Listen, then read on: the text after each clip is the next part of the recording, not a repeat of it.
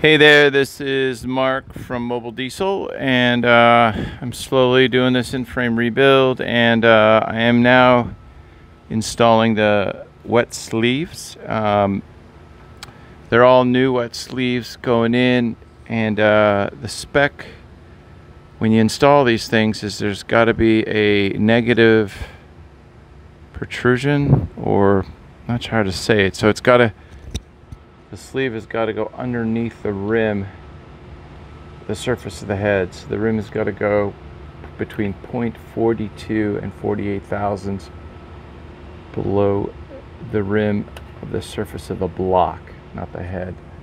So these have all been done, and you got to clamp these down to 60 foot-pounds.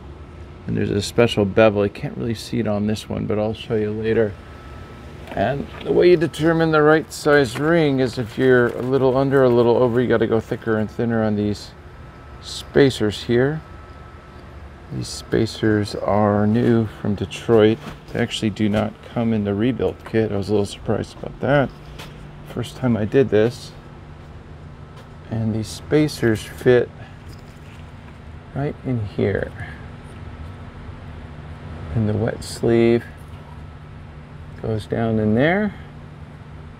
The rim of the sleeve sits on the spacer, and the depth has got to be negative 42 to 48 thousandths.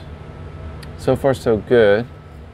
I'll try to videotape when I'm putting one in. Alrighty, thank you, bye.